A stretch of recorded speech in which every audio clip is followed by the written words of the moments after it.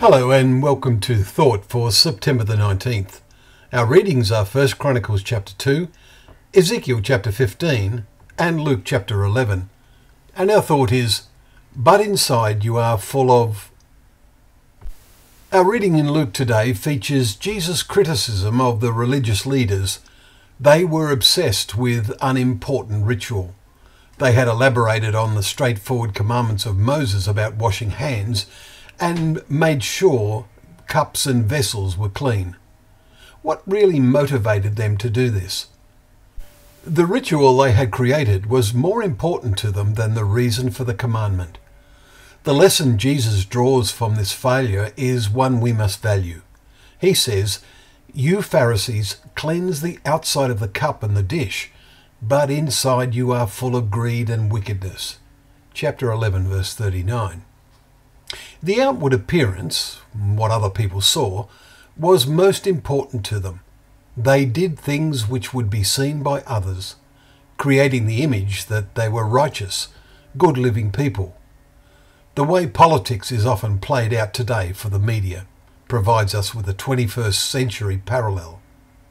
Jesus went on to comment that they gave a tithe, or a tenth of the value, of all the little things, verse 42, but neglect justice and the love of God. Let us beware, spirituality can so easily be just a facade. Some churches are a bad odour today when the facade collapses. God's anger built up against that generation. They had seen all the wonders of his Son's miracles. Our generation has learnt far more than any other about the intricate miracles of what God did at the creation of the world, things that had previously been beyond human sight. Yet, more and more people have locked their minds into believing there is no God. However, those who are fully convinced there is one God, and that the Bible is his message, must make sure that this conviction is on the inside. This is where God looks. What Peter wrote is so meaningful. He said, "Let your adorning be the hidden person of the heart, with the imperishable beauty of a gentle and quiet spirit, which in God's sight is very precious." 1 Peter 3 verse 4.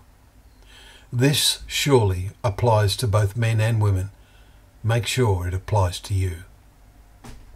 Well, thank you once again for joining us for Thought for the Day, where together we can open up the pages of God's Word, knowing that Word to be a lamp to our feet and a light to our path.